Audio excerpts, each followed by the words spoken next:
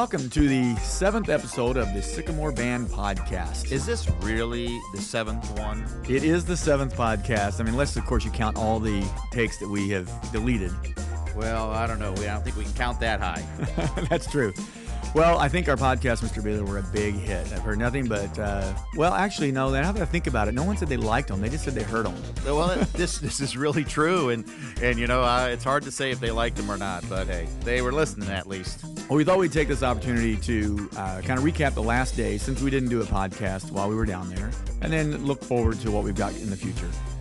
Well, we're going to be busy. You know, our last day started with a fabulous breakfast at Planet Hollywood and seeing all that neat memorabilia from the rock and roll things and run around that place. That was great.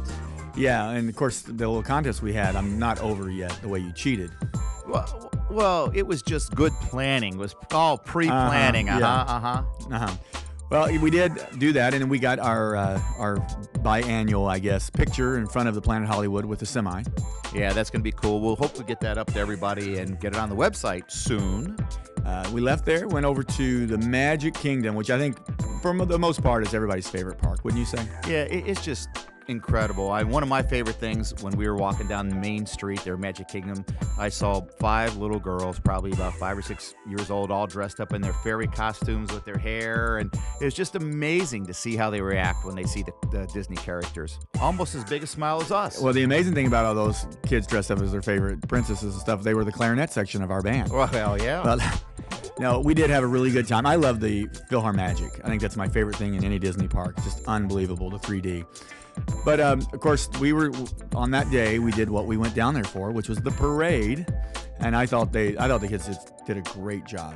Yeah, they sounded really good. And it just, you know, it's what an incredible experience going down Main Street with those thousands and thousands of people around there.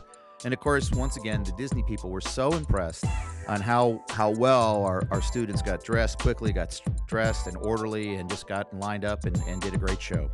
Well, we could probably talk about this for the next 2 hours, but I know there were some great memories made. But I do want to put a plug in for all the students and the parents that went on the trip who have not already given me pictures.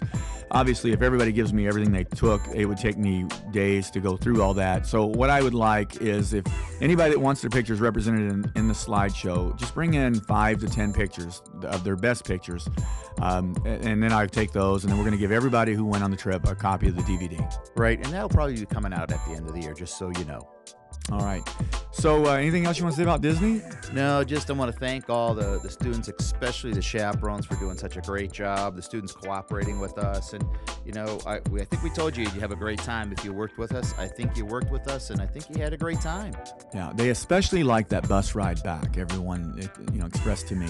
Well, that's my favorite part, and of course the gourmet lunch that we had in that beautiful setting at Levi Jackson State Park, and the facilities that we got to use was just second to none. Yeah. Well, anyway, so that's all over with, and of course we have a whopping 4 days now to rest before the next big event, our craft show, our second biggest fundraiser of the year. And as we spoke in class today, I need every student and parent to please log in at sbob.org, and you need to log in and register on working this weekend, either by bringing baked goods. Every student needs to sign up for at least one working session this weekend, and we really need your help. And it's pretty amazing how easy it is. Whenever we logged in and you see everything there, all the jobs that are there, when you click on them, it tells you what the job entails. So it just couldn't be much easier. Right, and again, you know, you can work for 2 or 3 sessions, 4 or 5, whatever, but we really need you to volunteer. And again, we need as many people to bake. Even if we ask for 100 bakers, you know, 125 would even be better, but we really need to have at least 100 people commit to doing that. Right, and of course it's a fundraiser. That's one of the main reasons we do it, but it is a concert as well, so we like to get everybody out to hear the students play. Right, and basically all the students need to arrive about a half hour before they perform up into the band room. We'll get warmed up, and we'll get our dressed appropriately, which is kind of a dark bottom shirt and tie, be dressed up for everybody. So we're looking forward to those performances. All right, well, I think that about does it for me. Anything you want to add? I think we're great. And it's time for Go In!